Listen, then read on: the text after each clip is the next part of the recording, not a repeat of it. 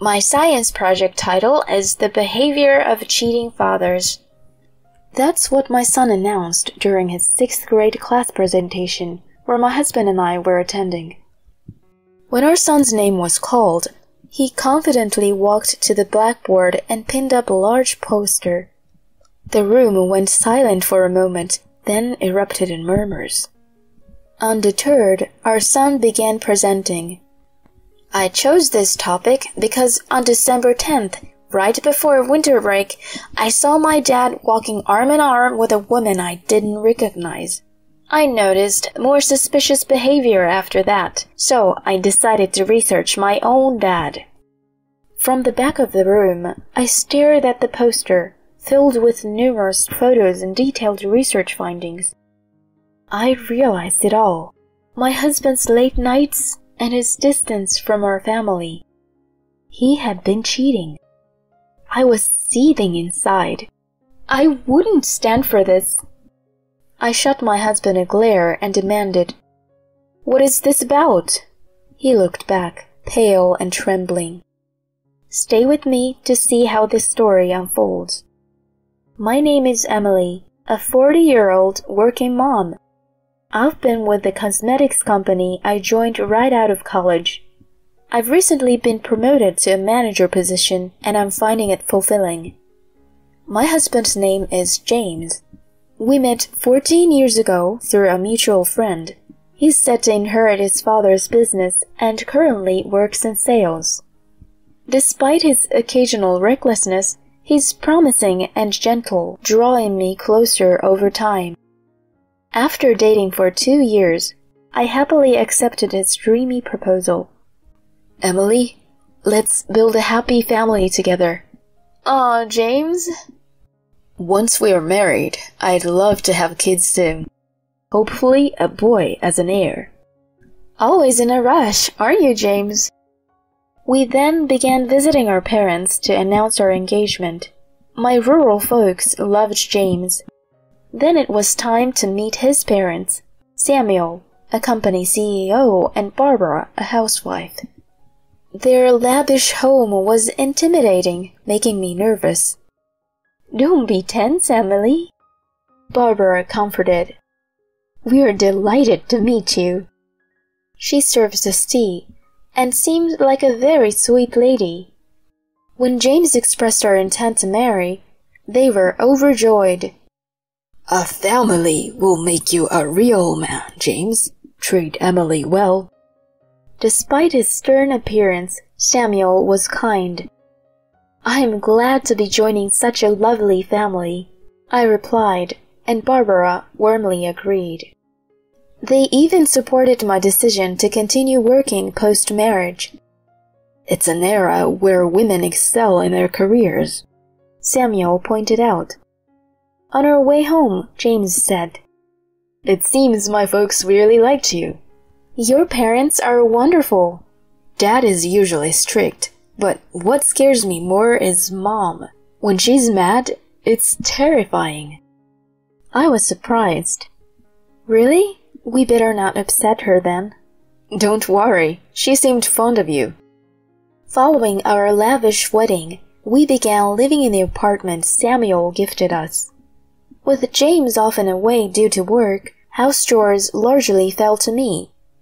Juggling my job and housework was challenging, but modern appliances made it manageable. Thankfully, he helped out occasionally, so I wasn't too frustrated. A year after we got married, I discovered I was pregnant. Hearing the news, James was ecstatic, jumping for joy. Oh my gosh, Emily, I'm going to be a dad. Thank you. My in-laws were just as thrilled as he was. Take care of yourself, Emily. We'll do whatever we can to help. With teary eyes, my mother-in-law tightly grasped my hands, while behind her, my father-in-law couldn't hide his joyful smile. I genuinely felt grateful to have them as my in-laws. My parents live in the countryside, farming, so I don't see them often. During my pregnancy, Barbara took such good care of me. Thanks to her support, my pregnancy went smoothly, and I gave birth without any issues to a lovely baby boy. Seeing the relief on the faces of my husband and the in-laws, I said to Barbara, "Would you like to hold the baby?" Taking the baby, she exclaimed with delight, "Oh, how adorable! Have you already decided on his name, Emily?" We discussed it and decided on Noah. "What a beautiful name, little Noah. Nice to meet you. I'm Grandma Barbara. Now, let's say hi to Grandpa." At that moment, my husband and I truly felt surrounded by familial bliss. 12 years have passed since then, and Noah is now in 6th grade. Though he's become a bit distant compared to when he was always following me around saying, "Mom, Mom," he's grown into a kind and intelligent boy. We've maintained a great relationship with my in-laws. They've been understanding of my work commitments, even looking after young Noah on my behalf and frequently checking in with me. They adore him, sometimes spoiling him a bit too much, and he seems to love them in return. However, one thing has changed: my relationship with James. We still live together, occasionally bickering, but generally getting along. However, over the past year, he has become unusually distant towards both me and Noah. James, having climbed the corporate ladder to become a sales director and potentially the next successor, has been increasingly absent from home, studying and busy with work. He rarely speaks to Noah and usually just drinks and goes to sleep at home. This has been the routine for a while. As our son entered his last winter break in elementary school, I suggested to James, who came home late, "How about we go on a winter vacation? It would be nice for Noah." James, looking bothered, replied, "I'm swamped with work. I don't have time for that." "But you've been like this for a while, and I feel bad for Noah." "He's at that age where he doesn't want his parents around, right? Just let him be," he retorted dismissively and quickly went to sleep. I felt both disappointed and lonely with his response. The next day, as Noah helped me with the dishes, I told him, "I'm sorry, Noah. We might not be able to go on a trip this year, but we can visit the museum or something, okay?" "It's okay, Mom. You just focus on your work," he replied nonchalantly. I wondered if James was right about him preferring the company of friends over parents now. "But you have your project, right? Let me know if there's anything I can help with." "I've already decided on my research project topic. I want to focus on that." "I see. Well, I won't bother you then. Good luck with it." Though he still had some childlike traits, I felt proud of how mature he had become. Throughout the winter break, James was busy with work, and I was tied up too, so Noah spent more time at his grandparents'. He seemed engrossed in his assignments and research, staying in his room most of the day. However, we made sure to share dinner together every evening and chat. I believe our mother-son relationship remained strong. Occasionally, I noticed him looking at me as if he wanted to say something, but I decided to wait until he was ready to talk. And just like that, winter break came to an end, and after a little while, the last open class session of elementary school approached. I decided to ask my father-in-law to have James take the day off from work so he could join me for the class visitation. James seemed hesitant and a bit annoyed, but upon my urging, he entered the classroom. The main event for the open class was for each student to present the independent research they had conducted during the break. One by one, the kids presented their findings, like observation of plants, or their own handmade crafts. As I watched them with a smile and clapped, a thought struck me. Noah had seemed really engrossed in his independent research, but what was he going to present? He confidently stood in front of the chalkboard and pinned a large poster to it. The title of my research is The Behavior of a Cheating Father. The classroom went silent for a moment, and then suddenly everyone began whispering. Regardless, Noah calmly read out the contents of his poster. First, I'll explain why I chose this topic. On December 10th, just before winter break, I saw my dad walking arm in arm with a woman I didn't recognize. I noticed other suspicious behaviors, so I decided to research my own father. From the back of the classroom, I stared at the poster. It was filled with various photographs and densely written research findings. It all made sense to me then. The reason why my husband has been coming home late and had been so distant was because he had been cheating on me. I was seething. This is unforgivable. I immediately turned to my husband and demanded, "What's this about?" He looked pale and trembling. The teacher quickly interrupted Noah's presentation, and even though he pleaded to continue, the teacher told him he couldn't. From the back, I called out to my son, "Let's go home, Noah. I promise I'll listen to your entire presentation." "Mom." With that, we left the classroom under the curious gazes of others. In the parking lot, I sharply told James, who was turning pale and trying to get into the car, "You can walk home." I drove straight to my in-laws' house with my son. "What happened, Emily? Why isn't Noah in school?" Barbara exclaimed, while her husband looked on with a puzzled look. To them I said, "Please, take a look at Noah's research." I had him spread out his poster on the table. I hadn't been able to see it from the back of the classroom, but the contents were incredibly detailed. It included sections like, "Observing my Father's Day," with notes like, "Leaves for work at 8:30 a.m., leaves office around 10 a.m. with a new female coworker. They head to a cafe and flirt, return to the office after lunch, leave again at 1:30 p.m. and go to a hotel, then dinner at a restaurant."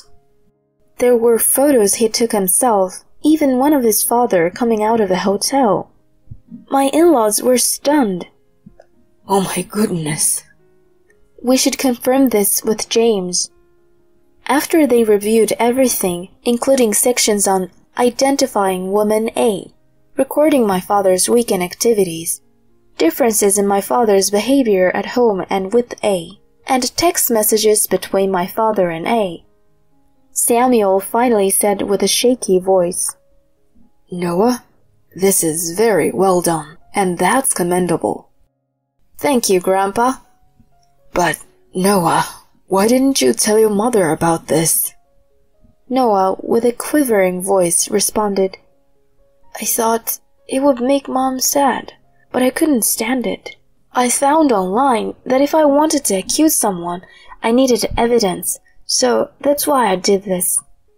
Tears streamed down his face.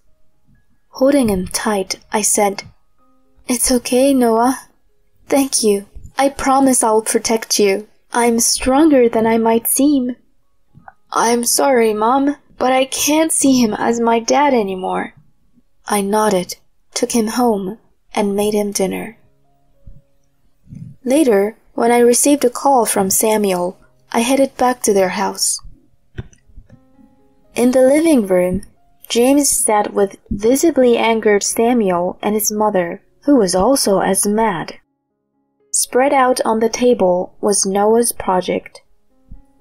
"Now that we are all here, James, explain this," Samuel said in a low voice. This is a misunderstanding of Noah's part." I confronted him. A misunderstanding, you say? Then what about this photo of you entering the hotel? Are you saying that Noah just made this up? Oh, and this lady here, Abigail Walker. She's a new employee in your department at work, huh? I even have screenshots of your chats. I love you, Abby. Can't wait to be with you tomorrow. We're going to get married, Abby. Then you be Mrs. CEO. Aw, isn't that sweet? Please, just stop. He finally admitted, defeated. Alright, I admit. I cheated on you. It's pretty obvious when it's laid out like this. I can't believe Noah found out. Holding his head in his hands, he looked up. His father informed him. I heard from your deputy manager. Everyone in the company has known about your affair with the new girl, but they were too scared of your position to say anything. What? Using the company car for your rendezvous during business hours?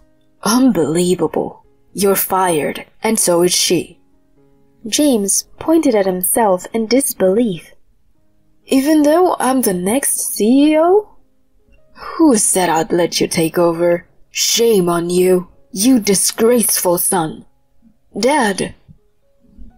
Suddenly, his mother, who had been silent till now, slapped him hard across his face. Ow! Mom, what the hell? You disgrace! Apologize to Emily and Noah right now. We're cutting ties with you. Never show your face again.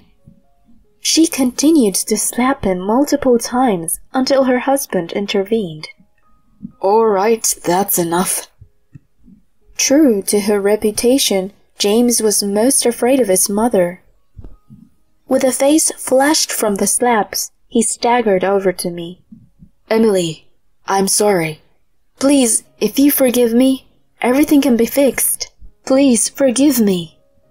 With all the strength I had, I shouted back.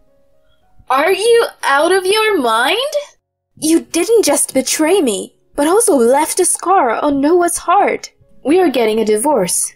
I'll be claiming alimony and child support, so brace yourself, you jerk. Go to hell. Samuel threw James out. Our divorce was finalized smoothly, thanks to the evidence Noah had collected. I demanded alimony and child support from him in a lump sum, which he quickly paid, especially with the pressure from his parents. As promised, his father really fired both James and his mistress. I also claimed compensation from the mistress, but since she had no savings, her parents paid on her behalf and took her back to the countryside. I heard that she and James broke up over the money dispute. James, having lost all his savings, his job, and being disowned by his parents, eventually vanished. Rumor has it, he's now living in a rundown apartment in the neighboring state, taking up odd jobs. I don't feel sorry for him one bit. He got what he deserved. As for me, I'm still living near my in-laws' place with Noah. Our relationship with them remains unchanged, and they often spend time with Noah. He has declared that he'll take over his grandfather's company, to which he responded with evident joy. As I move forward, I'm grateful for the unwavering support from my in-laws, and look forward to enjoying every moment of my son's growth.